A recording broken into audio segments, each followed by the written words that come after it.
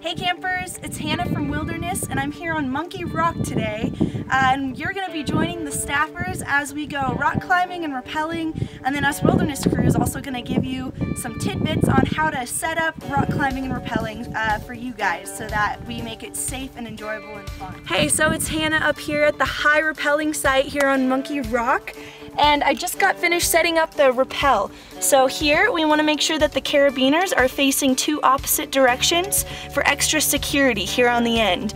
And here I have secured a double figure 8 knot. It is an incredibly strong knot. Okay, now that I've set up all the rigging, it's time to throw the rope. So I'm going to get some momentum. I'm going to yell rope. Rope! Alright guys, so here we are at the top of Sigmund's. It's the biggest crack on Monkey Rock. It's the one you'll probably be climbing first.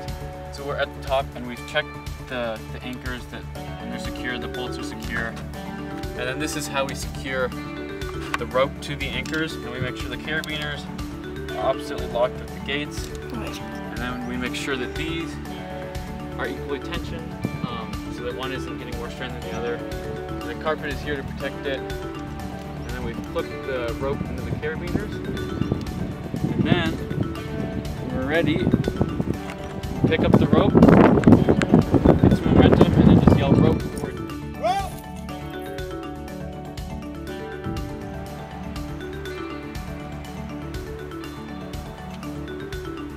Okay, so then after throwing the rope down, we need to anchor one side of it to a big rock or something. So we always use this big rock and wrap it around the whole rock, and the anchor helps keep the belayer.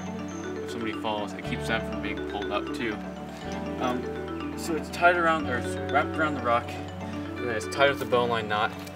We make sure that when we pull it in the right direction, that again these are equally tensioned, so that there's no unequal strain on the ropes.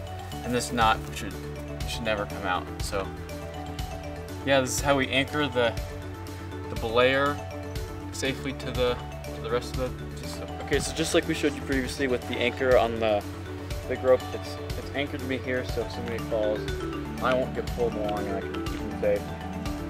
So I'm anchored to the anchor, and then the belay, or the rope, you take a bite, it goes through the ATC, clips into the buckle, and then once it's tightened down, at that point we can just belay, and we can show footage of that later. Yeah, so I'm anchored here, and no one's ever gonna fall. So.